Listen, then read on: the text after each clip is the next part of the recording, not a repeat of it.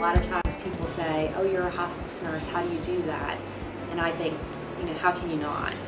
It's a beautiful thing. When you're at a patient's bedside and they're taking their last breath, this is the hardest thing for a patient's family to let go of their loved ones, but it's also the most precious time for a nurse because you help to get them comfortable and to get the family there to be prepared and to be at peace.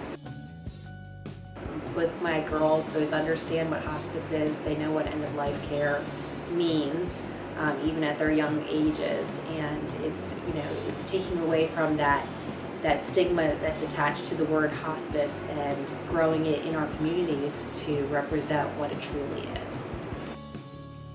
I like being able to provide hands-on care to patients in the community and making end-of-life care as beautiful as bringing life into the world.